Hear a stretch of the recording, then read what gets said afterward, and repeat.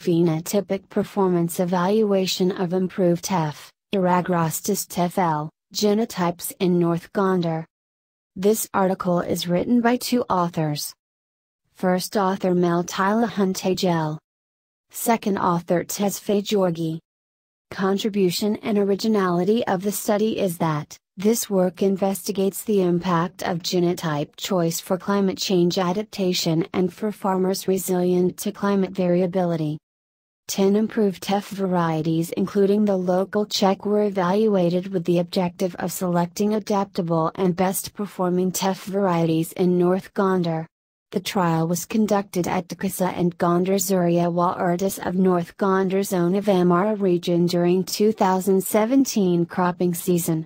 The design was randomized complete block design with 3 replications. In Tekusa, the mean grain yield of some improved varieties was higher than the local Czech. Varieties DC01974 and Quancho gave the highest yield, 3,226 kg/ha, and 2,944.3 kg/ha, respectively.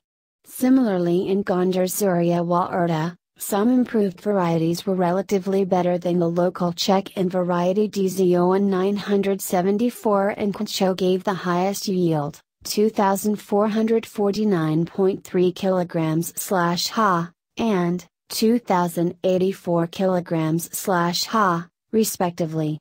The yield in Gondar Zuria was relatively lower than Tekusa Wa'erda. This may be due to the fact that Gondar Zuria Wa'erda is characterized by terminal moisture stress.